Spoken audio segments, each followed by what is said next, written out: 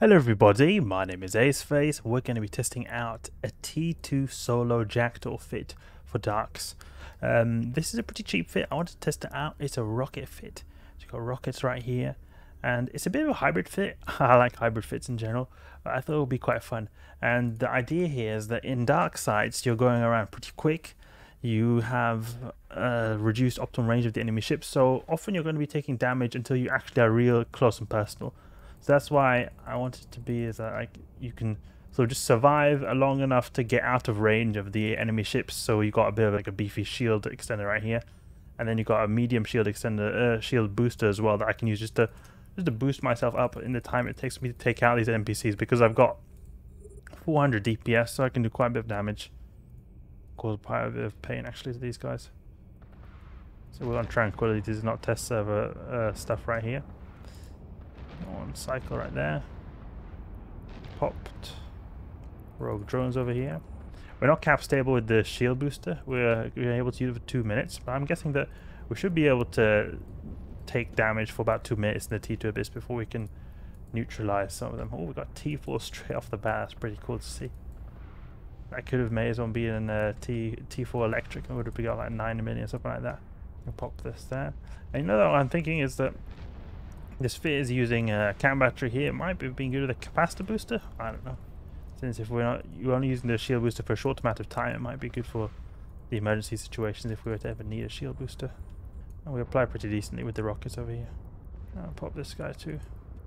The good thing about the dark sites is they tend to come pretty close, because since the enemy's optimal range is reduced, they try to come closer because they've got so short optimal range. So this is good for our rockets, because rockets just have some garbage DPS usually. So it actually helps in some way in being able to do more damage, even though we've not got like a weather effect that reduces the enemy resist, but in some ways it makes it go quick as well, and it makes everything go get close to us. Okay, they're going super fast here. I think there's a tachyon cloud of some sort, perhaps. Or maybe it's just that there's it's the dark side. Let's see now. I'm not seeing him to be able to get close to this guy right here. They need to slow down a little bit, these damas. Let's take out the damas. They're not going to be able to really hit anything. I think it'll be better with Nova Rage. Approach right here. And we just use our shield booster, boost up the shields. Seems to go pretty smoothly. What kind of waves would I worry about here?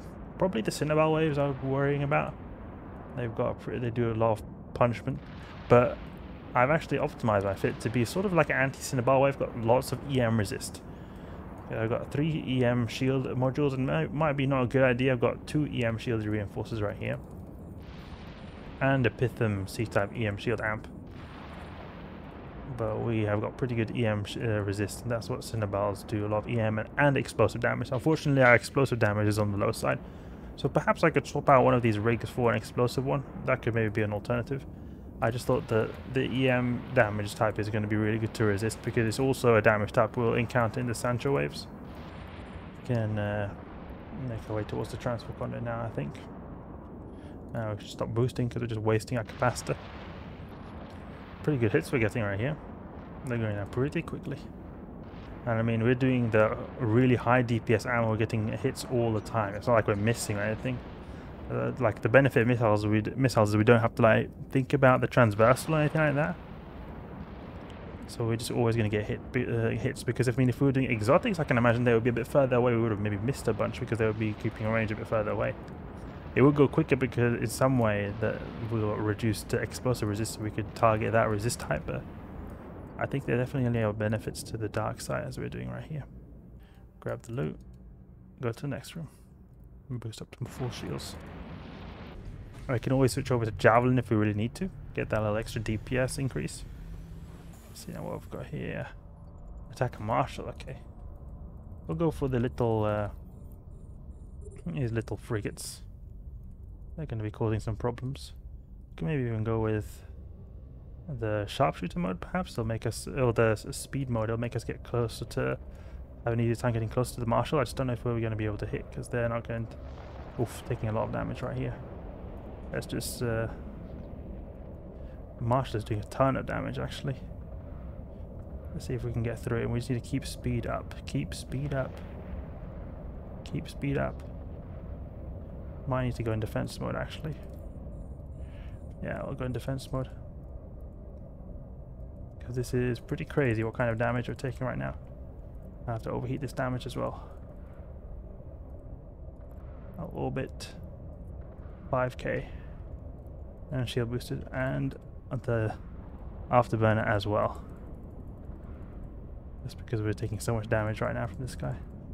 I'm surprised how much he's able to apply to us. I think it's just because we're a destroyer, so we're just going to be doing so much damage naturally. Okay, now we stop with the shield booster. Stop overheating that, and stop overheating that. We should be fine now. Good. Now this is actually pretty deadly right here, because we're taking so much damage from these guys. A lot more than I would have expected in a dark side. I was thinking you'd take less damage. Marker pacifier, disparage troop doing so much damage. He's doing thermal. It could. That's why. Because if we had better thermal resist, we probably would have had an easier time. So it could be an option maybe to just increase the thermal resist as well, if we were to increase one of those resist profiles in our rigs. Could maybe help a bit in these kind of situations. Because I mean, if we had neuters here, we would have been toast. We would have stood no chance. We would have been taking so much damage from both the marshals and the pacifiers. And it would have killed us very quick. So that could be an option to get through this a bit quicker, a bit more safely. I mean, we can get the biocommittive cache over here. That's pretty quick completion time right there. 8 minutes. Nice to see. Nice to see. Oh, did a quick test right there in the Jackdaw. Let's do another one. Go to the Citadel out here and get a bit of repairs going on. Just thinking which resist profile we should use. It's 63 here. Ooh, we've got a bunch of Triglavians. I saw Triglavians over there. Let's see if we've got any in the keep stuff. Maybe I'll go with explosive because we've got so low explosive resist. It could be important. Because marshals can also do explosive.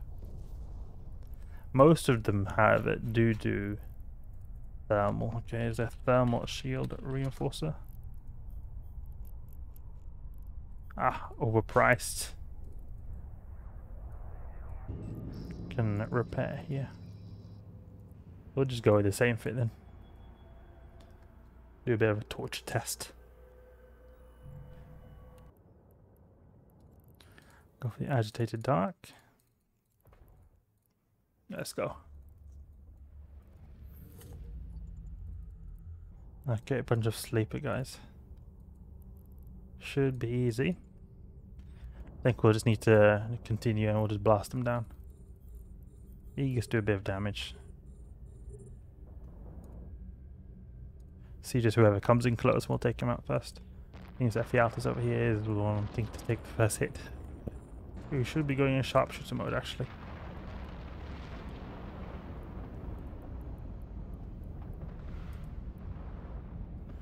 Popped. Oh, they're now going far away. Grab that. Very bad loot. Shields are holding pretty well. We can even move to maybe reduce a bit of the incoming DPS, but we'll be fine. We've taken out a lot of the incoming DPS already. Okay, let's reload our missiles right here. And keep it range 500. Just waiting until my shields are max so we are prepared for the next wave.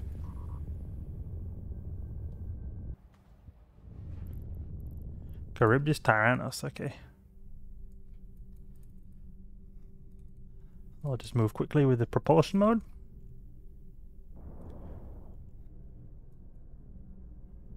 Charybdis is going pretty speedy over there.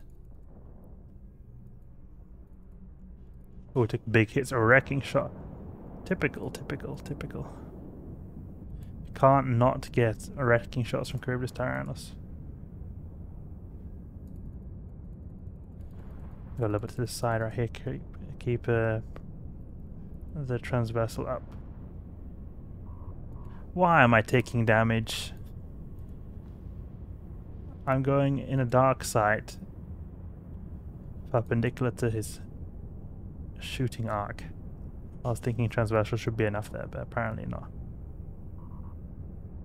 It's a bit of the downside of the Jackdaw is you don't have that speed that you would have in a frigate, so that you can kite stuff really well. Let's go with sharpshooter mode. Can we miss, please? Yes, curve. This is missing. Okay, that's good. I think it's also because we've got less webifiers on grid. Go speed mode now. Not as easy as I thought. This is not as easy as I thought.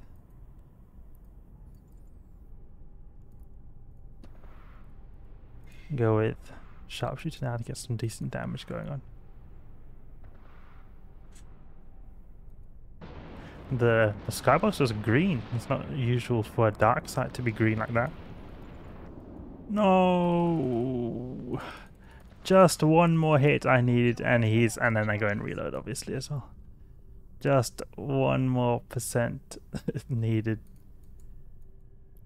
But that's when I switched to the propulsion mode, so the range is really short on the Jackdaw in propulsion mode. Land a javelin volley right here. Got 25km range of these.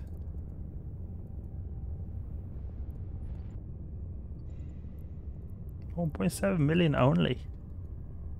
Unfortunate. What have we got here? Okay, a bunch of angel frigates. Should be easy. I think echoes are going to be annoying because they web burst out so much. And we're using rage, yeah. What is his lowest resist? Explosive would be best. Or kinetic. I'll go with explosive. Over rage. And go with shield booster. They go down really fast, these rocket Jackdaws. I think I might know why Kerberos was hitting us really good as well. Because we had minus 30% optimal range. It can be 50% is a little bit like more favorable to reducing their optimal range. We only had the 30% variant, which hardly made his optimal range any different than it usually is. That was a really easy angel wave. Easy. Barely have to use my shield boost even. Let's get out of here. That's T2 cheap hybrid Jackdaw. Seems to be alright, That martial web was pretty scary, and Kerberos is also pretty scary. It's just I think that the T3 destroyers, they're pretty difficult to use at times because of just the, you sometimes have a really big signature radius, or you don't have good DPS. It's hard to get everything at once. I prefer to use these, I would say, in a co-op style where you have remote reps, where you're just naturally really tanky. You don't have to think too much about like kiting or anything like that. Well, you do, but not so as much. It's still pretty fun to fly, actually. I would say it's pretty fun to fly because you just charge in and just rocket away. So it goes pretty quick, pretty quick completion times going on. I hope you guys enjoyed. If you did, please leave a like and subscribe. I'll catch you guys later.